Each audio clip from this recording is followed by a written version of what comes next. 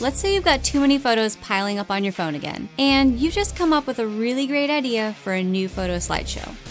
Wait, before you open up Movavi, if you want to be able to easily reuse your slideshow over and over, do this first.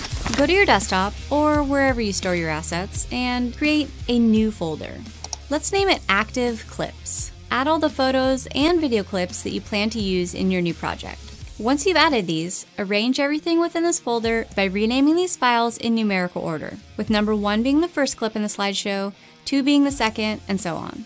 Once complete, open a new Movavi project, import your folder, and now create your slideshow. After you export the video, be sure that you save a copy of the project file. A lot of time and energy goes into creating these beautiful slideshow displays, so be sure to hang on to them. Now, here's where it gets good. Let's say that you show off your new slideshow to a friend, and your friend really likes it and wants you to create one for him or her. Easy. Here's how to replace all the photos and videos in your project in seconds. Before opening up Movavi, first, create another new folder on your desktop or wherever you like to store files. Then give it a name. For this example, I'll go with Old Clips. Now open up your original Active Clips folder. Highlight all the original clips and move them out of this folder and into the new folder labeled Old Clips. From here, take all of your friends' photos and videos and drop them into your Active Clips folder. Now this part is very important.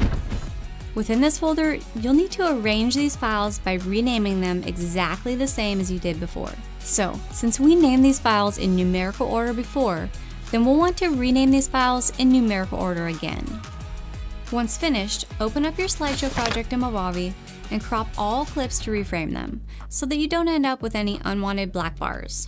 Next, go through any of the new video clips and adjust as desired. The new photos and videos that you use to replace the old with, they need to be like for like. For example, if the first clip in your slideshow sequence is a JPEG file, then the new replacement for that clip needs to be a JPEG image file as well. As another example, if the second clip in your slideshow is an MP4 file, then that clip can only be replaced with another MP4 video file. If you have any issues with this, be sure to check out Movavi's video converter. I'll leave a link to it in the description below. If you want to learn how to create an amazing slideshow, click this video here. I hope you found this video helpful, and if you did, please leave a like, comment, subscribe, and if you have any questions, leave them below and I'll get to them as soon as I can.